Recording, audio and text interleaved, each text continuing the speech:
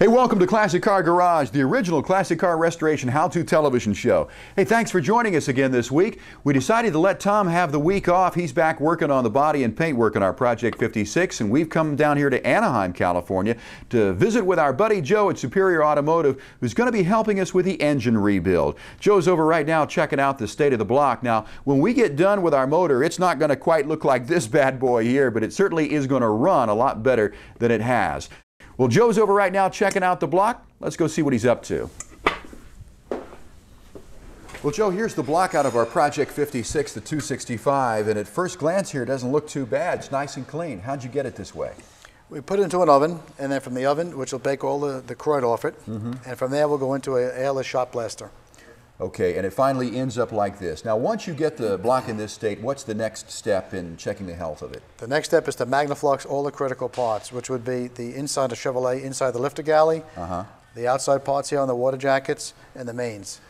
And this one magged out pretty good, didn't it? It made out perfect. Yeah, it was good block. Right. Well, this block didn't see a lot of severe use. This was an ambulance that was used in a small town, so apparently not a lot of people got sick out there, and the car pretty much sat, and it was maintained relatively well. So after you've magnafluxed this, the next step is what? The next step is to check the dimensions on the block. Okay, so we'll start with the main saddles, because the main saddles are the starting point of all the machining operations. Center of this main to the top of the block on both sides are critical. Okay, everything is taken off of that to square the block up, as we call a square decking situation. From there, we check the cylinders, and we'll see what they look like. Okay, so we'll tilt it over here a little bit. You're going to check out the bore of these cylinders with your micrometer there. Pretty accurate device. Now, the most that we could go with one of these is about 60 over, right? 60,000. People have gone longer over that, but the 60,000 is accepted rule. The manufacturers make pistons in 20, 30, 40, and 60,000s, okay? But you can get a custom piston up to 100,000s. But in this case, depending if the man wanted to keep this thing as an original engine in the car, it's still savable. Preliminary checking show that it was 60,000s over. Okay. Okay, it's at the max right now. Well, let's check each of these four cylinders and see what we've got, actually. Okay.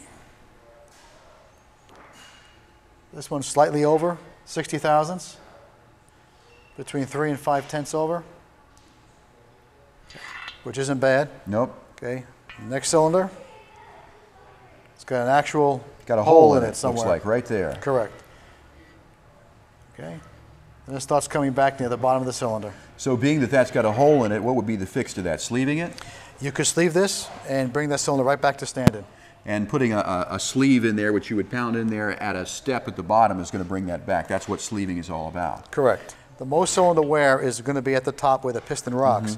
As the bottom, you get to the bottom of the skirt, it holds the integrity. So you can see the difference here from the top. Right. Okay, to the bottom. To the bottom there. So it looks like we've got a candidate for 2 sleeves here. The other 2 seem to be okay. That is, if we wanted to stay with this original block. But a lot of these Tri-5s didn't have casting numbers on them, so we can actually replace this block with an exact duplicate or one from a similar car and be okay, right? Correct. All right. Well, Joe, it's looking pretty good. We're going to continue to check the health of our motor. When we come back here on Classic Car Garage, Jim Richardson's going to be here with his Eastwood Resto tip. Don't go away. We'll be right back. Let's talk about the crankshaft here. Now, this is a polished crankshaft. You actually send your cranks out to be turned, right? Correct. And what happens when a crankshaft is turned? What exactly happens to it? We take a standard crankshaft and we'll have it cut 10-10 on the split. Being on the split means that you have a high dimension and a low dimension. We go right in the center of that dimension. That'll give me what I need in this shop. It would be 2.2 to 2.4 thousandths clearance, bearing clearance. Then once it comes back to you, you polish it, but you also add your own element to it here too. Tell us about these holes. Right, what we do here, when you get it back from most crank grinders, it'll be just cut, because that's a production shop. Okay, you'll have a very sharp edge around the oil delivery hole. What we do is we chamfer and radius the oil hole and polish the whole journal out.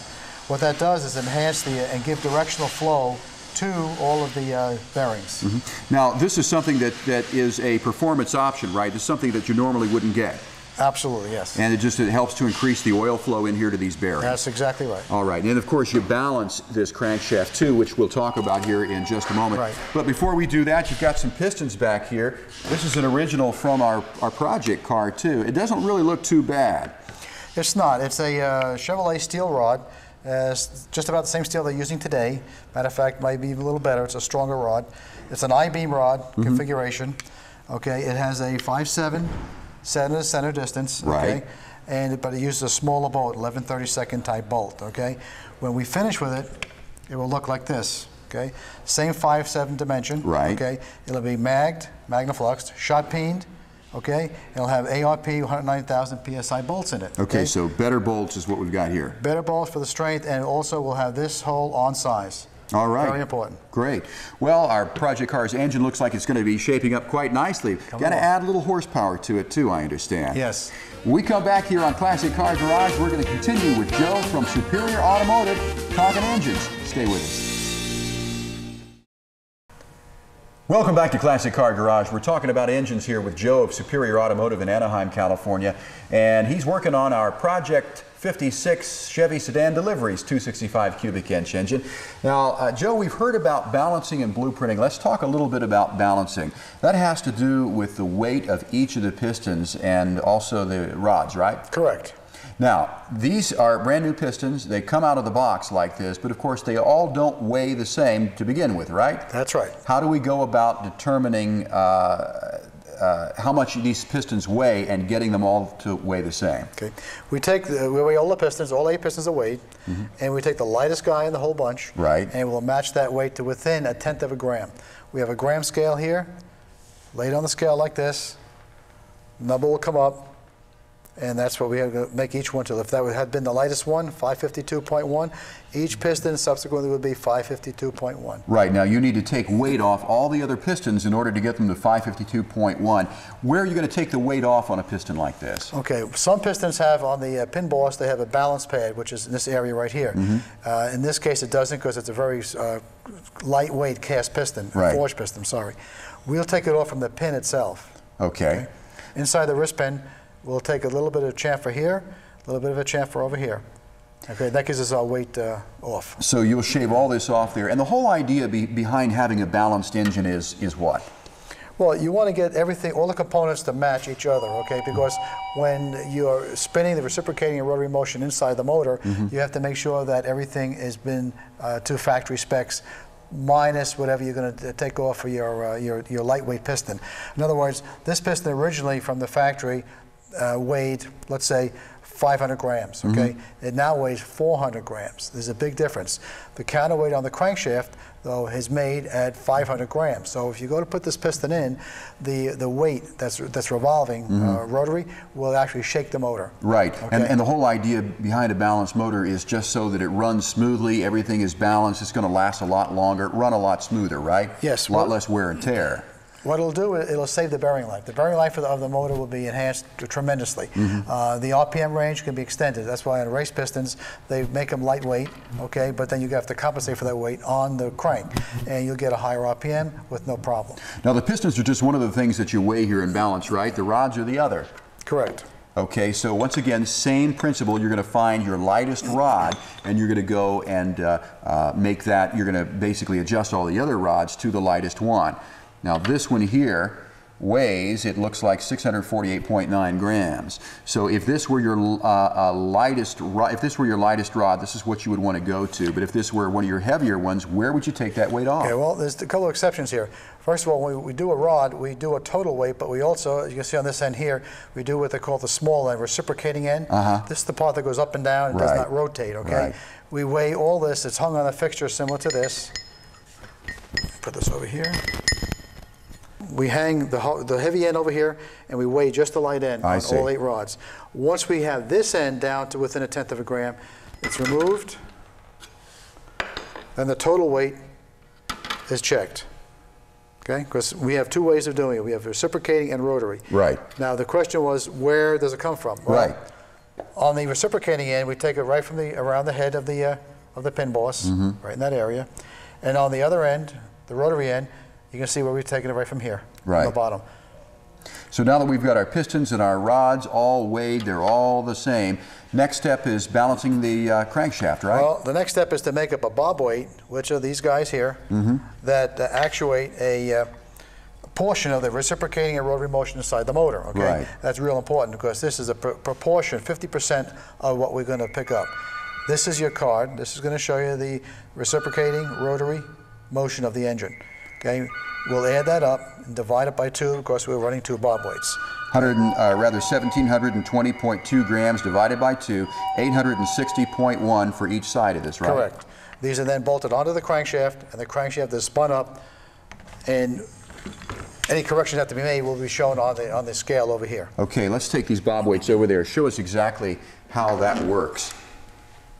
Here's our crankshaft and our balancer here. Let me set one of these up for you.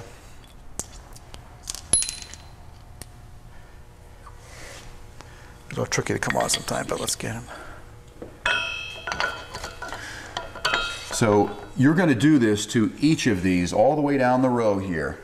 Yes, each individual rod journal will get one of these on here, like that.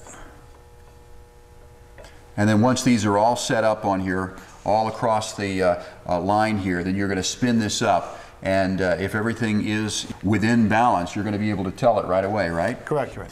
Well, Joe, today's modern engines, when I say modern, I'm talking about, modern day engines are really quite complex things, and our Project 56 Chevy's engine is going to be cranking out a little more horsepower than we originally thought, right? How are you going to accomplish that?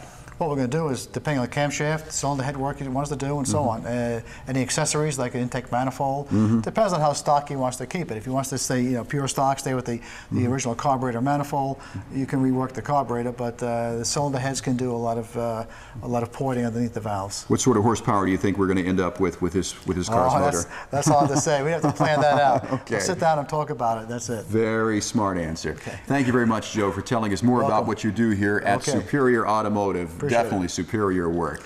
When we come back here on Classic Car Garage, we've got your new product segment. Stay with us. In this week's Viewer's Garage is this 32 Ford Hot Rod Cabriolet, owned by Mike Swain of Lebanon, Ohio. It's got a 303 cubic inch Olds engine, a 4-speed hydromatic transmission, 47 Ford juice brakes with scoops, and those Edmunds Jones headlights. Hey Mike, nice ride, and thanks for the pictures. Got a car you think should be on TV? Just send us your pictures right here to Classic Car Garage. Hey, welcome back to Classic Car Garage. Before we go today, we've got a couple of new products we want to show you.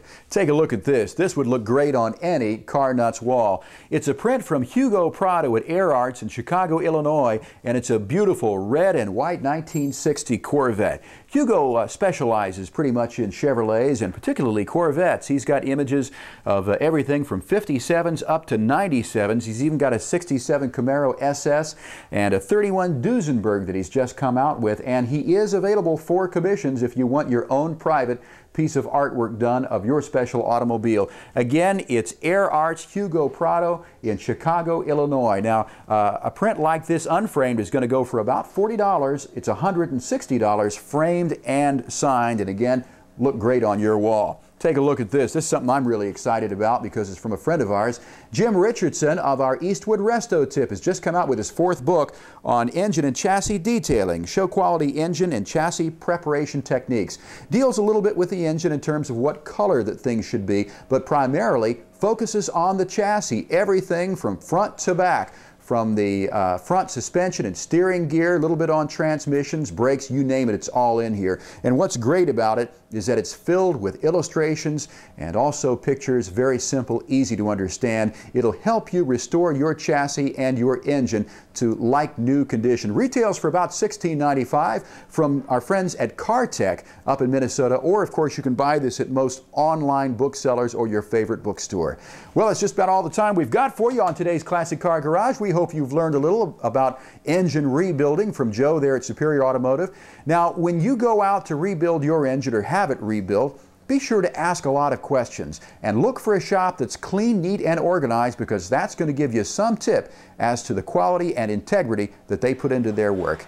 Till next week, for Tom and Jim, I'm Jeff Shade. Thanks for watching, and we'll see you next week right here on Classic Car Garage.